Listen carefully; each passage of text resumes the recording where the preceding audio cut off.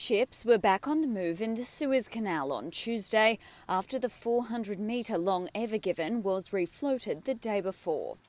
The giant container vessel had been jammed diagonally across a southern section of the canal for almost a week. Dutch firm Boskalis worked with the Suez Canal Authority to free the ship. CEO Peter Berdowski described the task. It's all about physics, and most physical laws are not that difficult, you could say. But the trick is to make them work for you and not against you, and that's what we did. Nile TV reported that the vessels waiting to transit the canal include dozens of container ships, bulk carriers, oil tankers and more.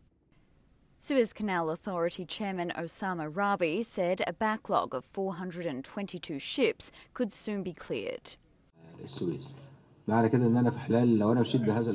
If I move with this pace, in 3 days or in 3.5 days, I might make up for the loss. We won't sleep. This is a new challenge we are working on. The pilots will work day and night. We will work around the clock until we get through the ships. We have faith in this.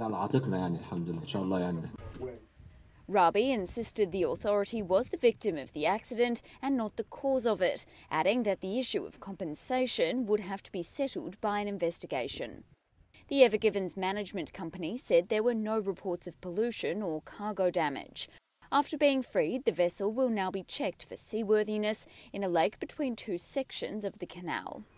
Shipping group Maersk estimated the knock-on disruptions to global shipping could take weeks or months to unravel.